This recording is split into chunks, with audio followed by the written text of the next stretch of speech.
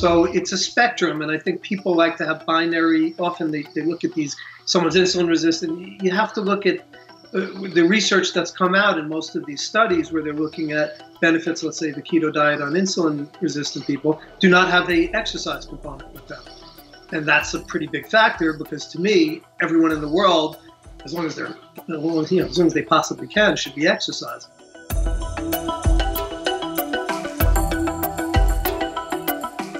Welcome to the HVMN podcast. It's your host, Jeff Wu.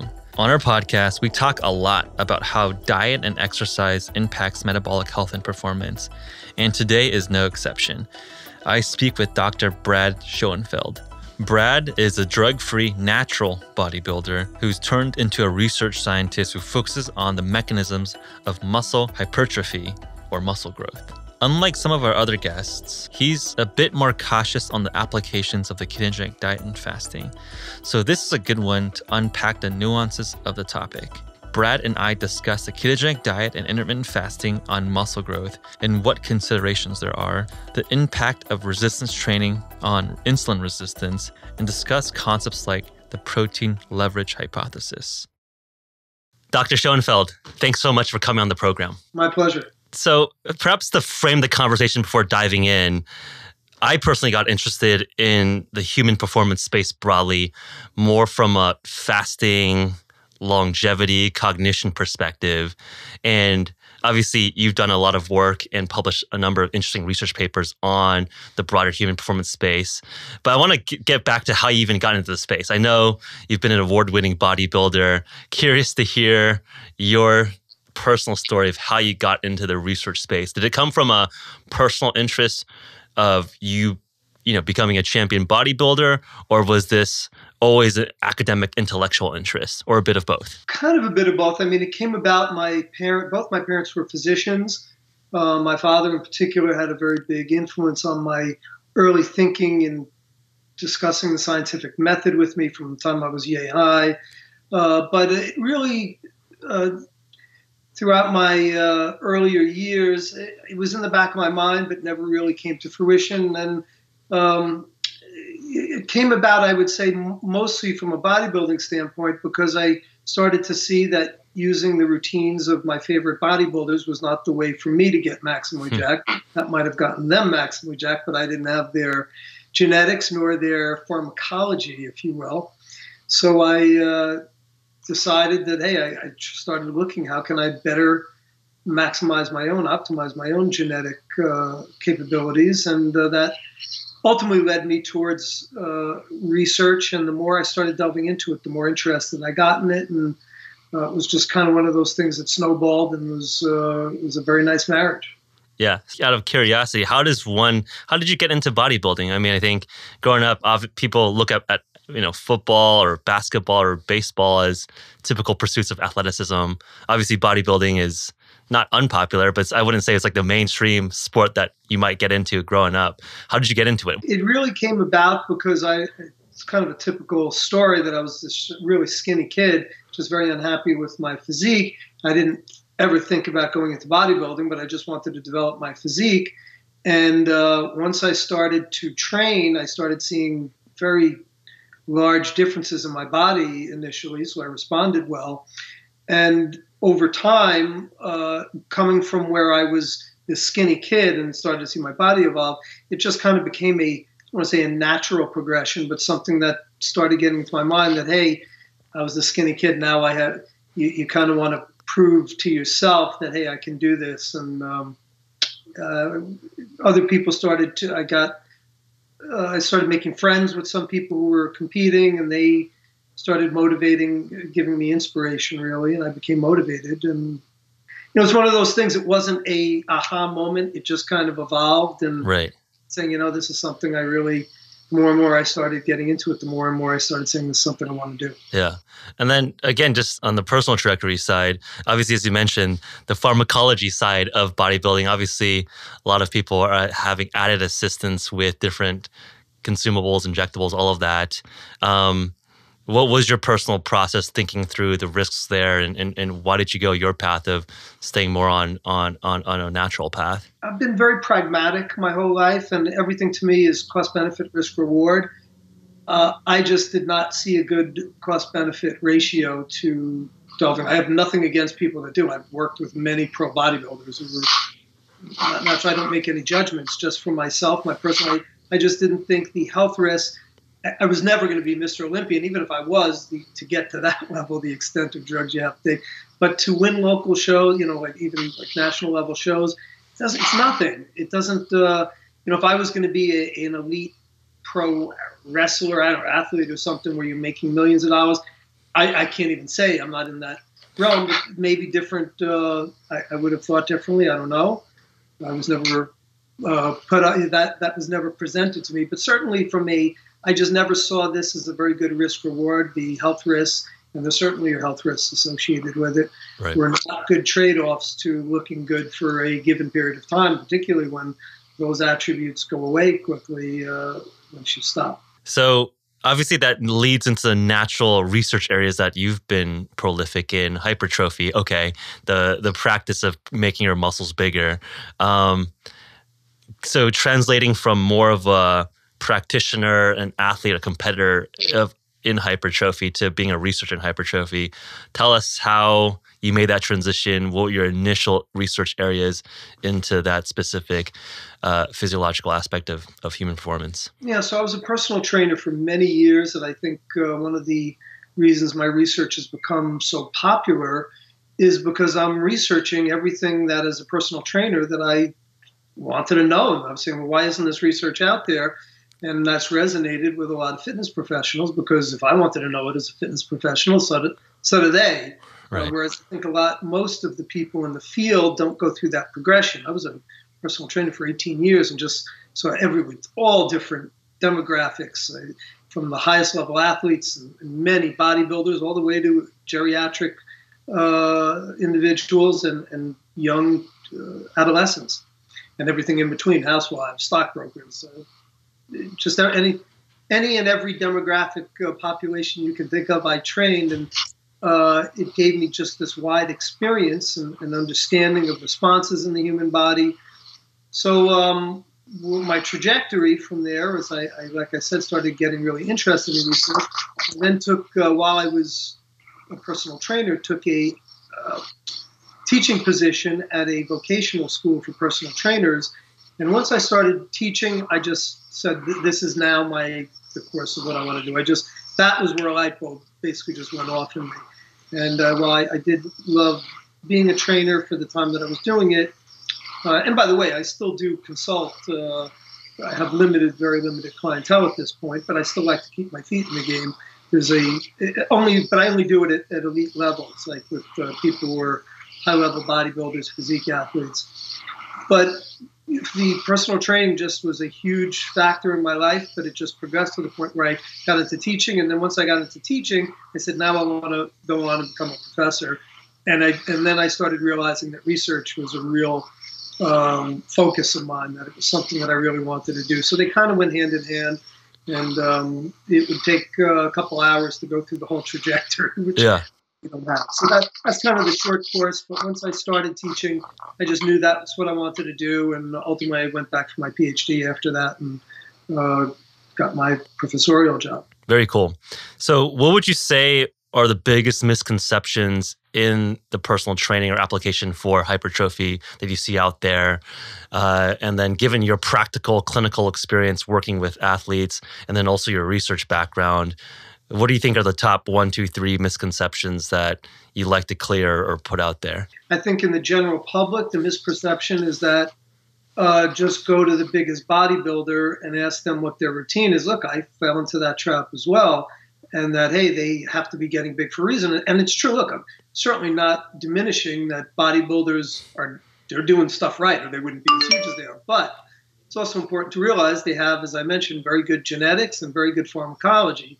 And if you don't have that, going to the guy with the 50-inch chest and the 22-inch guns is not going to get you his physique. So that, to me, is something that is unfortunately still permeates the field, particularly with those who are just starting out. But even with many high-level bodybuilders, and when I'm saying this, I'm not want to emphasize that bodybuilders, you're never going to get research that targets that population to the extent that you would want. And like I said, I work with many. I've worked with some of the top pros. I'm currently working with a pro right now, bodybuilder, getting him to his contest. And there are things you do that you're not going to learn through research just because we don't study that. But the generalizability of the studies we have do not necessarily relate to that population. Or the individuality of each specific athlete, right? Like for you, when you're doing randomized controlled trial, this is a population level study. But when we're talking about specific elite athletes, there's obviously unique, different biochemistries between you and I and the professional athlete and a person on the couch. Obviously, there's huge individual variations. And by the way, that was going to be my next one, which I'll get into. But just when we're talking about studies that are carried out in trained individuals, which I carry out all the time, they are not elite bodybuilders. And elite bodybuilders are closer to their genetic ceiling. They have usually, obviously, their genetics generally are much better. They have incredible drives to push themselves past where.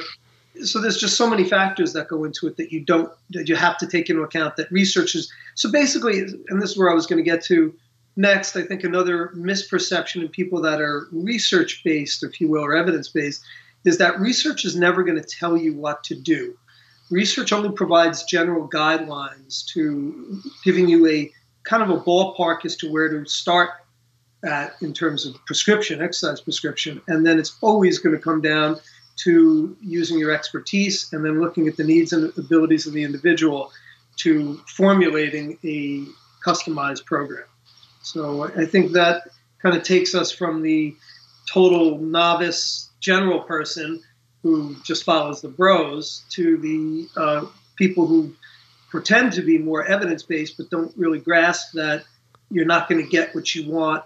Research is not going to say, hey, I'm going to give you the 10 commandments of how to train at this point. You just do this. Right. Because that is the evidence-based approach is a three-pronged approach that looks at what the best current evidence is, the needs and the abilities of the individual, and your expertise.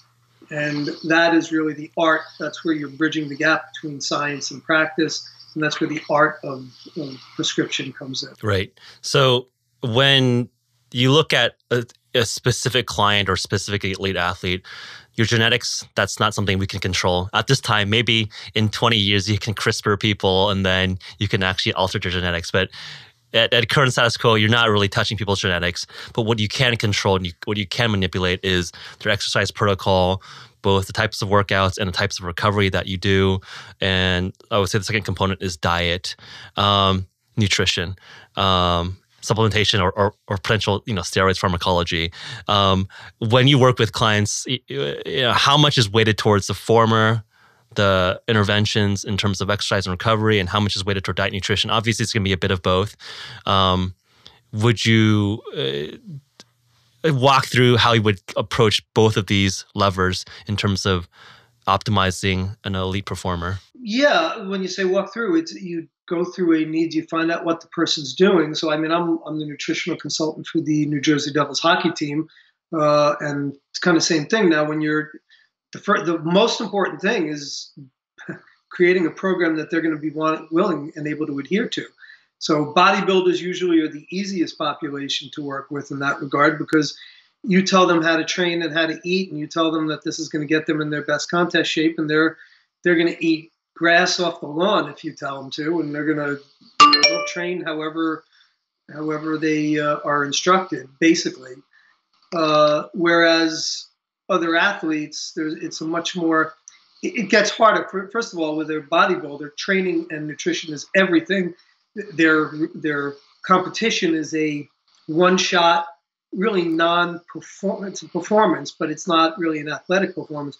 Whereas if you're coaching athletes like I do with hockey players, they're getting creamed in the game, so they have game time. There's just all sorts of other confounding issues that are going to get intermingled in with their training, and their nutritional regimens get thrown off out of whack sometimes being on the road.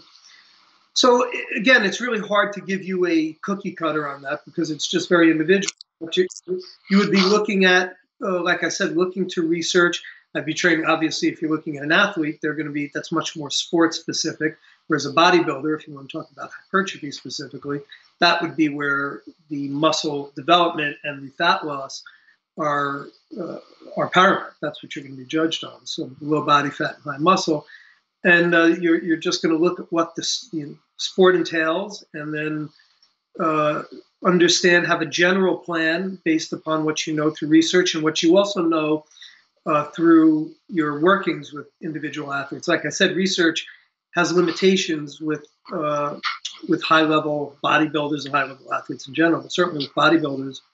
So there's going to be a lot of nuance there, and that's why having worked, people dismiss it, but having worked with bodybuilders extensively is a very important factor, I believe, in terms of getting people into their best content. Yeah, perhaps I gave an overly broad question there. So maybe to make it a little bit more specific, I think if you look at the bodybuilding sort of bro science sort of milieu, a lot of people talk about eating 6 meals a day, never be hungry, have a lot of high protein, be lower on carbs, lower on fat. And then I would say within the last 3-5 years, there's an uptick in popularity of the ketogenic diet, maybe some intermittent fasting, maybe do some fasted workouts before loading up on more of a protein and higher fat content diet. Obviously, there's applications for any specific diet for any number of indications, but perhaps specifically for hypertrophy, given your experience, can you kind of give us the pros and cons of a 6 meal a day type of a protocol versus intermittent fasting, 16-8 lean gain sort of protocol, or what sort of protocols have you seen become popular in the bodybuilding hypertrophy world? So from a fat loss standpoint, there really is no tangible benefits to more frequent meals. Certainly to have more than 3, and really no good evidence that there's any meal frequency that would be optimal for fat loss. So you can lose probably similar levels of body fat at almost any meal frequency, and that's why intermittent fasting works certainly fine for that. I am not a fan of intermittent fasting or ketogenic diets for maximal hypertrophy from a optimal muscle building standpoint, for somewhat different reasons. The intermittent fasting limiting, if you're going to limit, let's say, your food to 8 hours, I mean, that means that for 16 hours, basically, you're going to be catabolic, or not. Maybe, let's say you're eating at the edge of that 8 hours. So at that 8 hour, the anabolic effects of a meal are going to last, let's say, 5 hours. So at best, you're at 11 hours of catabolism, where if you're eating, you want to be anabolic all the time, you can shorten that window. And how much is that difference is that going to make? Well, if you're a bodybuilder, it could make a difference. If you're the average person, it's probably not going to. So again, now it's context dependent. If you're asking me for the average individual who just wants to gain some muscle and lean out, I think it's ketogenic diets, intermittent fasting, low fat.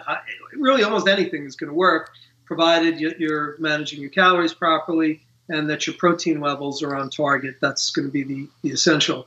From a muscle building standpoint, like I said, the intermittent fasting, spreading out your protein intake across the day, and it's particularly the protein aspect. So having, I would say, at least four protein-based meals from a muscle building standpoint would optimize your anabolic potential. So if they're spaced out every 4 to 5 hours, then you're at your anabolic windows, if you will, where you're going to keep your body anabolic throughout the day and throughout much of your sleep, depending upon when you're going to eat your last meal before sleep.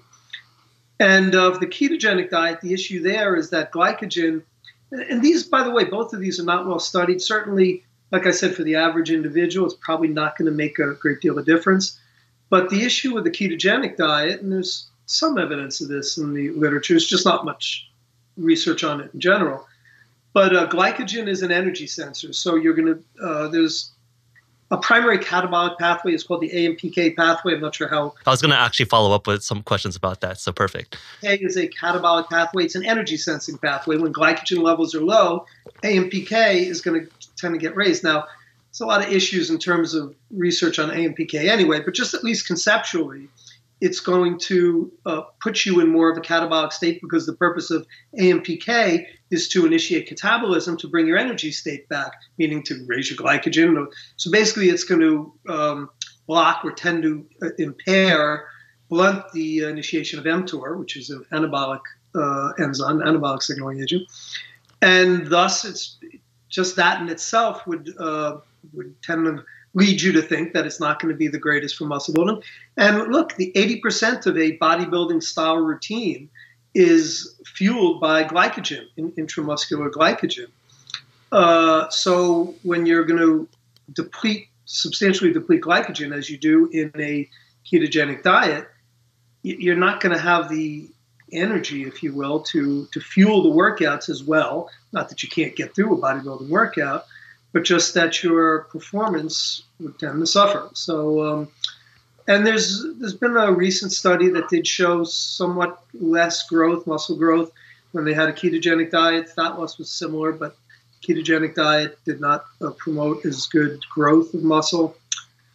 These diet studies are very difficult to carry out. I'm always somewhat skeptical because you tell people to do certain things when we can control a training study when people are there, right, and how they're training. When you have a diet study and unless you're in a metabolic ward and you're telling people what to do, adherence, from my personal experience and from what I've seen in the literature as well, it just is not great. So I completely agree. I think you look at a lot of the epidemiological studies, it's just like people are reporting like 1,800 calories a day, which is clearly they're not eating 1,800 calories a day. But not even epidemiologic. I'm talking about randomized controlled trials. Sure, You put someone on a diet, and I mean, I've done this. I've been involved in these studies, and you tell them what to eat.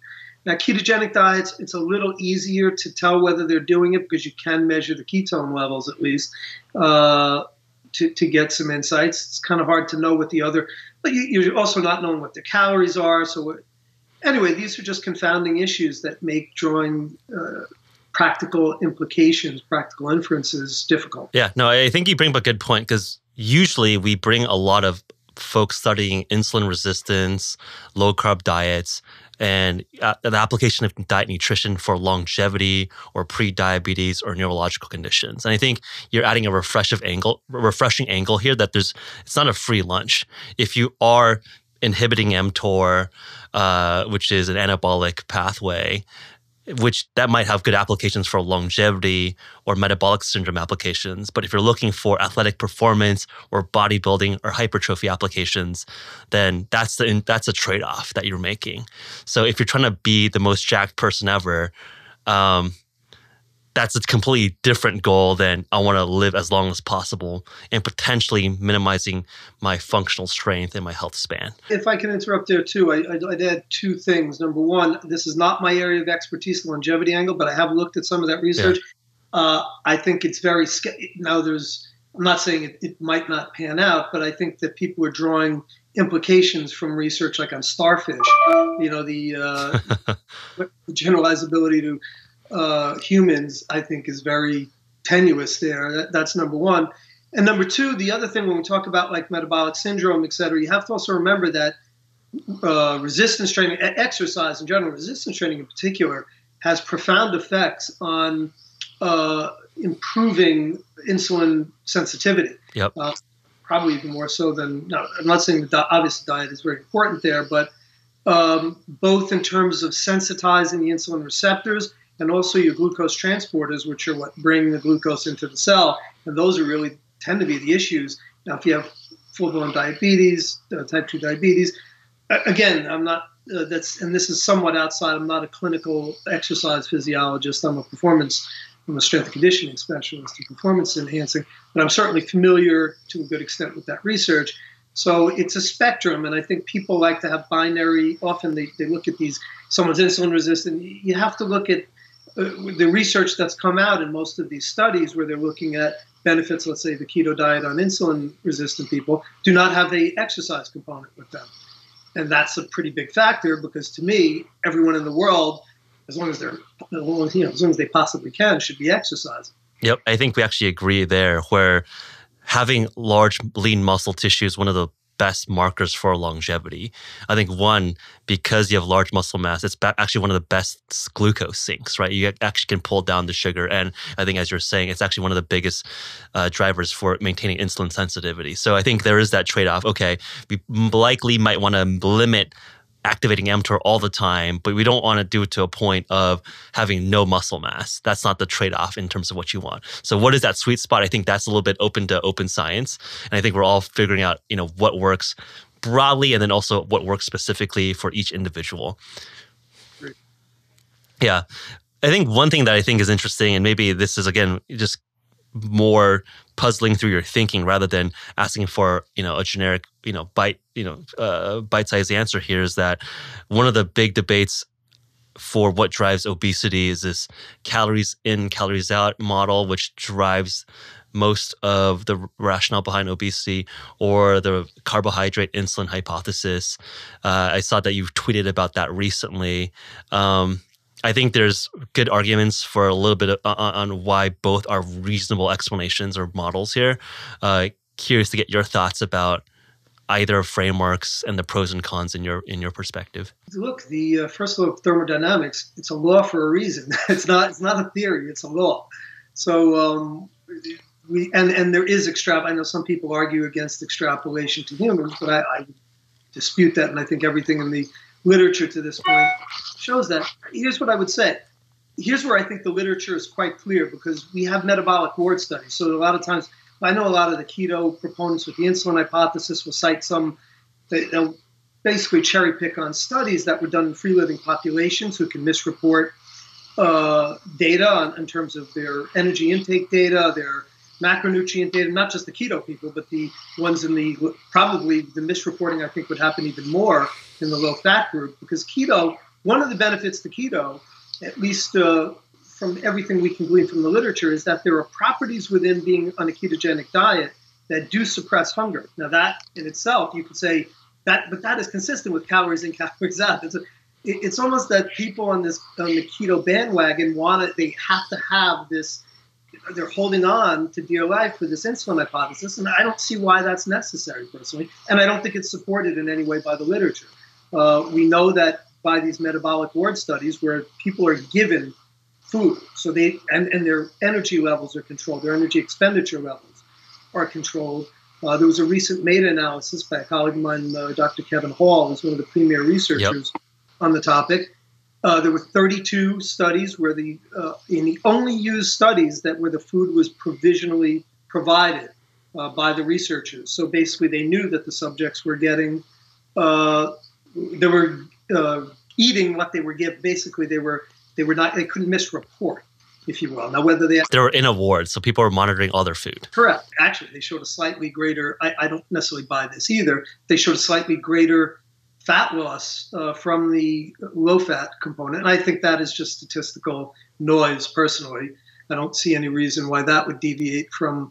But look, there are now, and that's when protein levels are controlled. So basically, they're clamping protein and calories. It's very important with protein, because it's not, when we talk calories in, calories out, then people say, well, then you're saying Skittles are the same as eating a steak. And no, that doesn't say that, because the thermodynamics, protein has a much higher, multiple factors, but protein itself has a thermic effect of food. Now, protein also has a satiating effect. There's the protein leveraging hypothesis as well, which causes you to want to eat more. So the calorie, there's a difference between saying a calorie is a calorie and saying that basically all calories are created equal, versus saying that energy balance is what drives weight loss or weight gain, weight loss. And that's pretty well established. I don't think personally that is debatable. And within that, I should also mention, there are nuances that influence, like NEAT, so non-exercise activity. You have to look at what the components are of energy intake. We know is the food that you're eating, but even then you have thermic effect of food for different macronutrients. You have non-exercise activity thermogenesis, which is NEAT. There are things like gut health, which maybe might make certain foods less metabolizable than others. And so all of these factors are, again, can mitigate your energy balance. Right. And that's why it is a much more complex. Some people want to then simplify it and use a straw man, and that's not fair either. Hey listeners, if you're enjoying this episode thus far, please consider writing a review on our iTunes page. It really does help increase the visibility of our podcast. That's really the best way to support our work.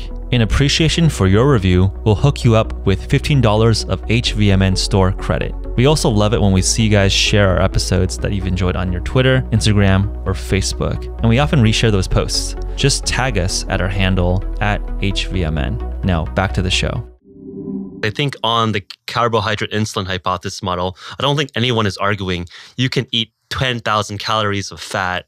And you argue that. Okay, so I think that's where it's interesting. Where it's like I think those people are a little bit too far on the straw man side of things, and I think.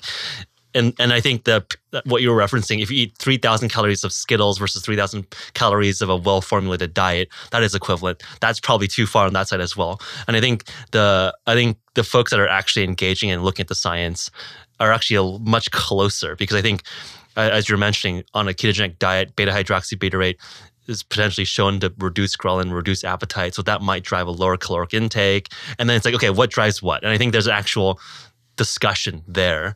And it sounds like, I think the Kevin Hall study, the one that I recall seems to be that the ketogenic, the lower carb group had a little bit higher metabolic expenditure, but it wasn't super sizable. So I think, the people on the low carb side of the story be like, okay, that's still something. And the people on more the other side of the story say, hey, that's like very low. Like the difference is like not negligible. So I think to me, it's a little bit, I think there's a debate for a reason where it's not 100% clear.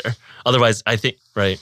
You're mixing studies. So the study I was talking about was a systematic review and they did a meta-analysis of 32 studies that were done. So basically a meta-analysis is where you pool the results of all the studies on a given topic. So they took every study that was done where food provision was given, and they combined them into one very, very large study. The study you're talking about was a really interesting study that was carried out in the metabolic ward. Yep. Now the issue there, so there was a brief spike in metabolism in the low carb group. The only issue was it went back to baseline in 15 days. And the total expenditure of calories during that spike was roughly 1,000 calories. And it's at least theorized that was just due to gluconeogenesis, where the body is shifting its use of. So in the interim between where the body starts to utilize ketones, there's a period where it's going to start to catabolize proteins, particularly for gluconeogenesis, and that's an energy-intensive process. At least my understanding, or that would be my interpretation of why you saw this blip. Yep. But that doesn't mean that it went back basically to baseline in 15 days. So that would not have kept up, or there's no reason to believe that it would have went back up again. Right. There was a spike and then just narrowed down, where the difference was arguably something worth fighting for or negligible. And I think depending on what side of the cup you're looking at, that's something that people can interpret as they see fit. I think that's right. I haven't seen the meta-analysis paper, which I'd be interested in taking a look to understand in that result. You mentioned the protein leverage theory, something I think is interesting and has interesting explanatory power. Could you explain it to our audience? Yeah, so simply stated, the protein leverage hypothesis is really more of a hypothesis. A theory would be something, I guess it's kind of a weak theory, but depends which way you go. But it basically states that the body strives to take in a certain amount of protein, and when it's not getting sufficient protein, you're going to have a drive to be hungrier, and you'll start eating all sorts of foods generally just to try to make up and get yourself more protein.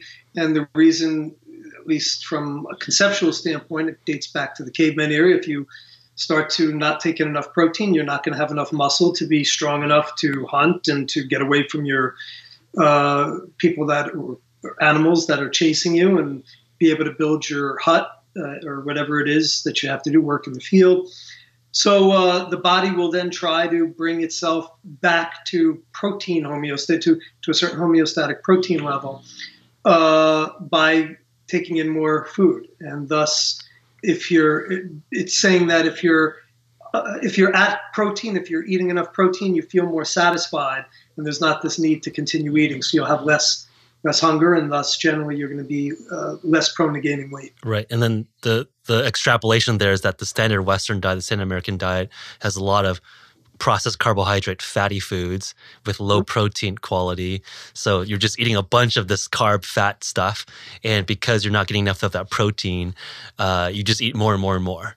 trying to cover that protein deficit. So if you eat a lot of protein, that has leverage because your body senses that you have enough protein, you eat less of the carbohydrate and fat. Yeah, that's correct. Now, that's why, again, I kind of think it's still more where it's a weak theory, or I think there's something to it. So it's not, but I think to that as a fully explanatory mechanism is still sketchy, because the Western diet has very highly palatable food. So they actually, I believe it was Kevin Paul's, again, lab that just did this study, where they gave subjects ad libitum entree to either very highly processed, highly palatable foods or unprocessed foods. And the people that were given access to the highly palatable foods, I think it was over the course of 2 weeks. I forgot it was a crossover design, so the same people. They ate like an extra 500 calories a day. I don't know how much of that might have been due to protein leverage or just because of the food being just very highly palatable as well. And was it the same macronutrient ratio? No, again, I'm okay. My mind is a little blank at this point. I read over the study, but I forget. I read so many studies. Yeah. I got to actually go back and reread. I somewhat skimmed it. But it was, to me, just a very interesting study that I think kind of shows that palatability of foods, when you have unlimited access, as we do today, to highly palatable foods, it drives, look, when I'm eating a chocolate cake, or actually I don't like chocolate cake, a cheesecake, which is something I really like, I can pretty much polish off an entire cheesecake if I'm left to if I don't say, you know what, I'm not going to be able to get off the couch the next day if I keep doing this. So I do have some willpower. But if I didn't, and there's people that are lacking in that realm, it makes you want to eat more. Where if I'm eating it's like salmon, I love salmon, but I'm just not going to eat, a pound of salmon. I can exert willpower a lot more readily in that than I would with, let's say, a cheesecake or something. Yeah, and I think that's backed by physiological biomarker data, right? Where protein's a little bit more satiating or fat's more satiating than carbs. So I think we all subjectively understand that you could probably eat a lot of candy or cake, and you probably can't eat that much steak, even though steak is great. I wanted to move on to the anabolic window discussion, where I think you were one of the first, if not the first, to popularize the concept around, hey, the window of having to have that post-workout protein is actually much wider than typically recommended in the bro science community, where I think a lot of people will say, you must have your protein shake 30 minutes after a workout, or you missed the anabolic window and you totally ruined your post-recovery protocol.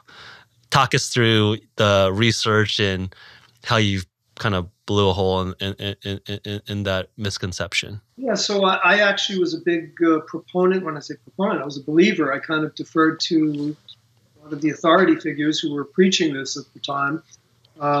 And I actually have an entire chapter in one of my books where I just found on the importance of the anabolic window. So we shouldn't say shame on me. I was naive to that point, but the important thing is I took another look at this. A colleague of mine started raising questions about it, and I looked into I started really delving into the research and started saying, you know what, it's really not what it seems to be. And I first collaborated with a colleague of mine, Alan Aragon, who's a nutritionist in the field, first opened my eyes to this concept, and we collaborated on a paper 2013, I believe it was, and a real review of the literature. And really that paper, just the actual review, narrative review, didn't seem to turn up much.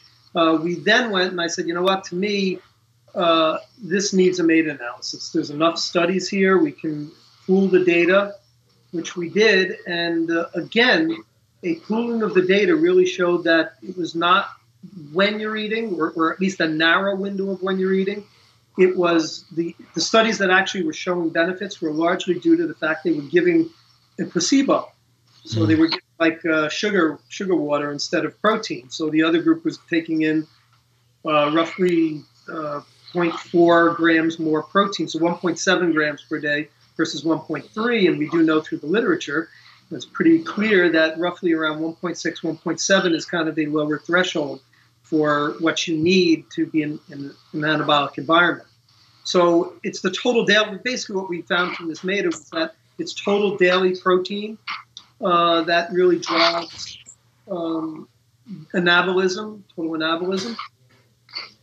What I would say is that it's not that there is no anabolic window. So now people have kind of, again, they straw man this, and that's, Yep. I was going to ask for a nuance here. So again, it does come down to nuance. Number one, what I would say is that the studies do show, most of them show very slight benefits regardless, even the ones that have controlled for protein intake.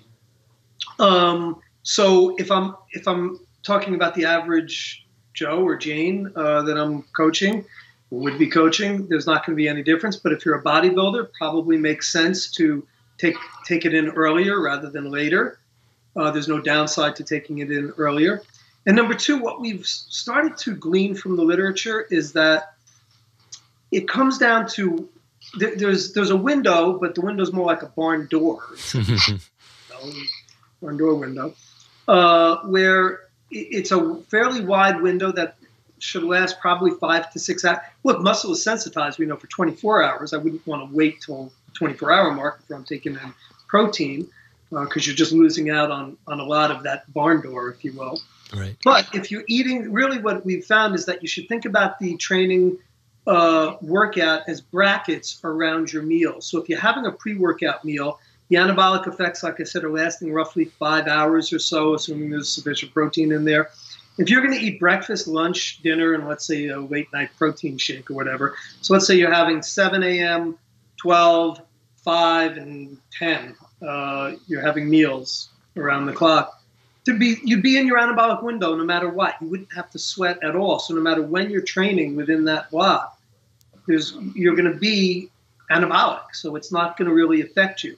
Where it seems to have more relevance would be if you are training fasted in the morning, or I would say if you're if you're on an intermittent fasting schedule, you'd probably want to structure it where you're probably shouldn't be training well outside of your intermittent fasting. Yeah, that makes a lot of sense. So essentially the nut of it is that if you're not trying to get that percentage, which you would be if you're an elite athlete or trying to win Mr. Olympia, then it's really a barn door. Just make sure you get enough calories to stay anabolic. Don't be calorically restricted, and you'll probably be fine. Which is probably helpful for a lot of folks looking to not freak out if they forgot their protein shake after their workout. Like, this is okay. You as long as you get enough protein in the next few hours, you're going to be okay. They don't need to bring that shaker in and slam that shake the second they're done, which you see a lot of times in the gym. Absolutely. One of the interesting papers that you worked on, published recently, was a fasted cardio study. So I would say that a lot of our listeners probably are interested in doing fasted workouts or fasted cardio for not for bodybuilding purposes, but more for, blasting out any remaining glycogen, maybe some of the metabolic effects there, which we can talk about. And I think your study really showed that the fat loss difference was negligible, at best, if there's any benefit. Can you unpack that study and tell us about your work there? Yeah, so we had, and that study probably is 5 years old now, so it's time flies. But yeah, I think of it from a bodybuilding context or fat loss. This would be fat loss context, where I'm old enough to remember the Bill Phillips book. I don't know if you do, called Body for Life. I think it's still the best-selling fitness book of all time, exercise book. But Bill was a very innovative guy, and he recommended that you do cardio fasted. And his point, I will paraphrase, was that if you did a HIIT session, high-intensity interval session, first thing in the morning fasted, it creates greater fat loss than if you did an hour of steady-state cardio later in the day after a meal. It was something to that effect. Mm-hmm. And when I started delving into that literature, I started seeing a lot of holes in that. Now, in fairness to Bill, too, when he advocated that, it was the late 90s, and there was very little literature on that. So he was basing it on a few studies that I think you could make that leap at that point, where the more recent stuff actually kind of dispelled that. But it was really mostly acute studies where they would just have someone do an acute bout and then look at what their fat burning was, their fat oxidation over the course of that bout. And hopefully we all know, well, some people don't, that what you're burning during a workout does not necessarily reflect what you burn over a 24-hour period versus a week period. Yep. It's really for looking at fat loss. It's not what you're burning in this limited time of training. It's what you're burning over time. And I published a review paper, I think around 2011, but there was very little controlled studies on fat loss. So there were a few studies that were longitudinal, but they didn't have a dietary component. So we actually gave people a diet where they were in a fat loss diet, energy restricted diet. What was the macros like? Was it just the standard macro breakdown, or did you have a keto arm? It wasn't a keto diet, but it was a higher protein. It was kind of probably more, you'd consider it like a 40-30-30, kind of like a zone type of diet. But it was just basically a basic diet that was somewhat high in protein to make sure we clamped protein, I think, at 1.8 grams per kilogram, if I remember. Again, it's been a while since we carried out that study, so I don't recall these specifics, but it was around there. And we had them do 3 days of cardio. It was steady state cardio. We didn't do HIIT because the recent research showed that lipolysis is the breakdown of fatty acids from fat cells. So there is increased lipolysis. The thing is, are you going to actually use that, oxidize these fat, the fat for energy? And that doesn't happen with the very high intensity cardio. It's anaerobic. A lot more fat than you can actually oxidize, and it ends up getting reesterified, stored back in your fat cells. So we did the steady state, which at least the literature shows has the potential for greater usage from an oxidation standpoint. Yep. We gave one group a shake right before the training. We gave the other group the shake after the training. So that was a 2-to-1 carb ratio, something 250 calories. Anyway, so one of them was training fasted. The other, it was 10 subjects in each group, and they were young women, and really no differences. There was zero tangible differences in their fat loss or body comp at all. When you're now talking about health perspective, so from a fat loss standpoint, there's no evidence that it is beneficial in that respect when you're looking at it over the course of a longitudinal period of time in changing body comp. From a metabolic you're talking about metabolic effects as far as on health, that again is somewhat outside of my sphere of expertise. I've seen some of that research. Some of the studies that I've seen acutely did show some benefits. Now, again, you got to remember, and I might not know the other studies that have looked at it longitudinally, but you also have to remember that your body adapts over time. So if you're doing an acute study, you cannot necessarily extrapolate that, hey, I have this acute study and we're showing greater insulin sensitivity. Well, is that going to continue over 4 weeks, 6 weeks, 8 weeks, a year, 2 years, 5 years? Yeah. You can extrapolate. You cannot generalize that, and that's why acute studies are good for generating hypotheses, but they're not indicative. You cannot infer long-term results from that. I agree. How long was your study? Was it a 2-week? 4-week. 4-week study.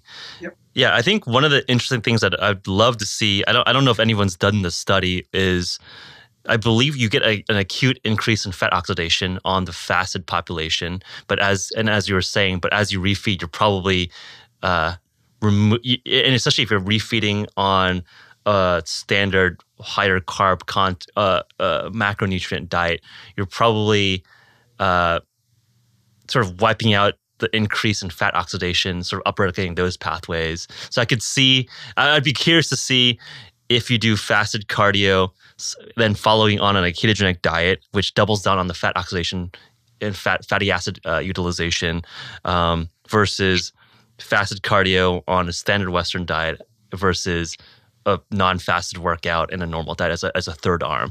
That would be interesting in terms of just teasing out, is there the upregulation of fat oxidation on a fasted cardio, does that carry over into diet? And therefore, could you potentially see increased fat loss?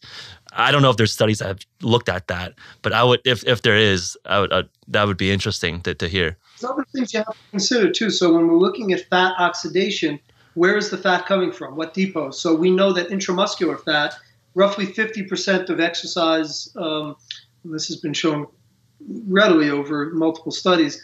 50% of the fat that's oxidized from exercise is through intramuscular in untrained individuals. Mm-hmm. When people become more trained, your body gets better at storing intramuscular triglycerides. That is not going to make tangible effects on your body.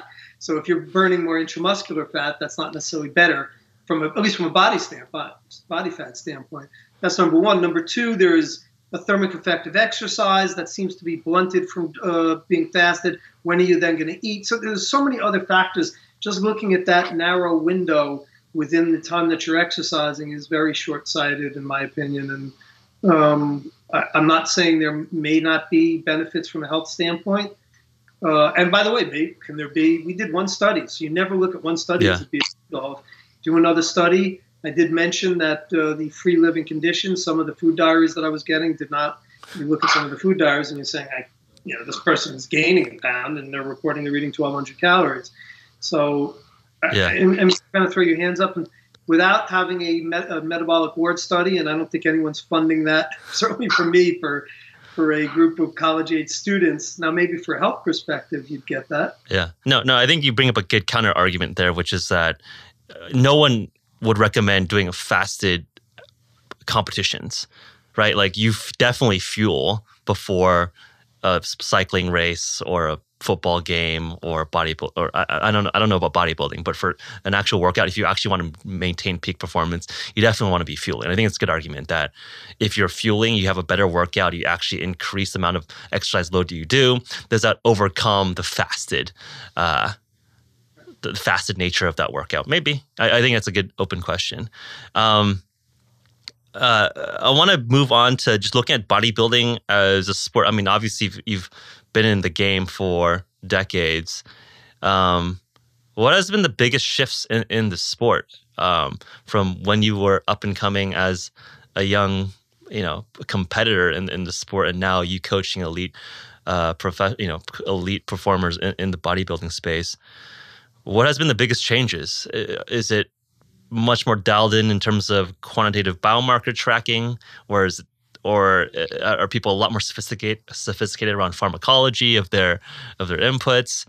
Probably a little of that. I'm curious, like, what is the most surprising thing that has changed over the years? It's somewhat of an open-ended question. It would depend upon what segment of the population you're talking about. If you're talking about IFBB pro bodybuilders versus the natty bodybuilders and other.